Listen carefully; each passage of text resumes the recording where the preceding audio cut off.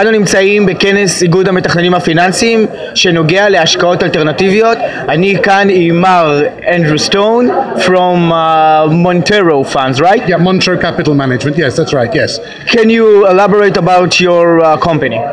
Montreux was set up in 2010, where our aim was to find alternative investments that were interesting for people, and so we worked to find specialists in certain areas, natural resources, healthcare, particularly for adults with learning difficulties, and also in alternative finance areas as well. Yes.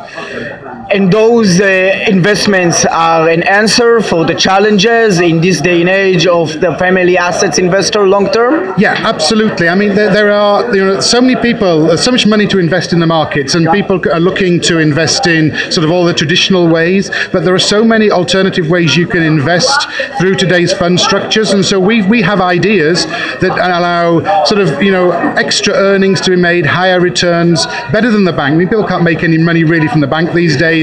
And so we were able to give funds, which offer returns from 10%, and our natural resources fund did 142% last year. So we've got a range of returns and a range of investments. You mentioned investment in the house of elderly with learning difficulties. Can you please explain us about that, because we don't have it in Israel, not at all. Yeah, it's very interesting, particularly in the United Kingdom. The government in the United Kingdom has written into law that adults with learning difficulties should be cared for in the community, not in hospitals, not in homes, not in big old institutions, but in small houses. And so we created a fund that invests in buying homes. We have one big company that runs about 146 homes, and we're buying more. And we provide care for adults ranging from Down syndrome and autism right through to those with very serious brain disorder. And the government guarantees the funds under law, so we're paid the fees guaranteed, and we do a better business than the old institutions. They closed down all the old Victorian houses, and they were costing huge amounts of money, and we can do it more professionally, better, and so it's for the client to invest with us. They've got an investment with social responsibility, but they've got an investment with a good return. And so we're providing great care and great environment, but also a good return for investors.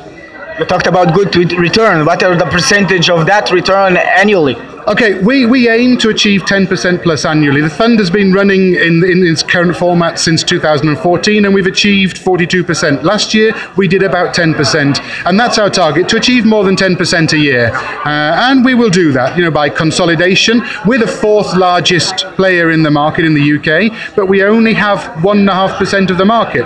So there's a massive room to us go and buy more companies, bring them in, expand the business, and therefore have better care, more businesses, more profit, better for the clients.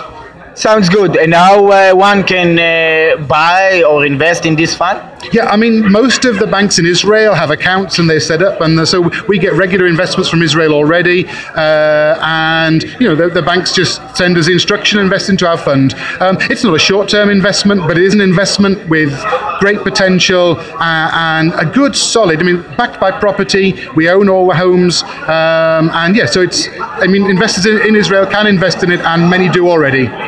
Okay, we mentioned together natural resources. In the last few years, it wasn't a convert market for resources. So what are the major points in this market in order to provide yield as it did last year? Yeah, last year was probably an exception. However, we made 142%. We'd made a loss the year before, and that was we had to recover some funds, and we got those funds back. And what we did was that when you remember 2008, there was a crisis, commodity crisis. People didn't want commodities. 2010, sorry, more than 2008. And we went in and we bought assets.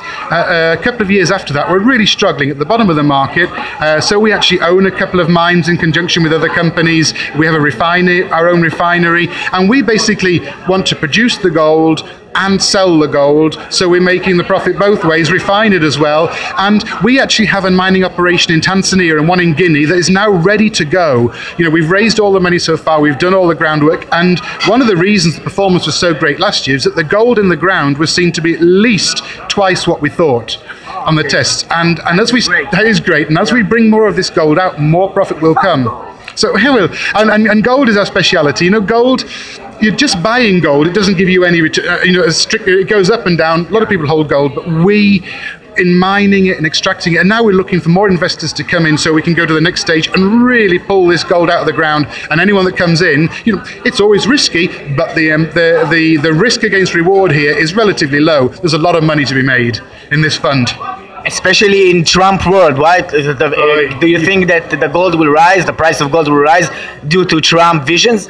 I think as people want to buy more gold, then yeah. I mean, people are looking, they're running a little bit scared, but also Trump is also pushing another commodity drive, because he's saying we're going to have massive infrastructure, and so commodities in general, because they're required to do this infrastructure building, then the commodity markets generally will go up. But gold in particular, because people are sort of saying, okay, well, maybe we need to sit and hold something that's a bit stronger.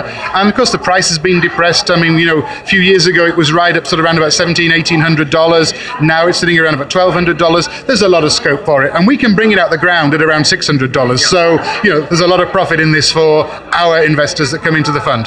Mr. Ton, thank you for interesting interview. Thank you for your time. Thank you.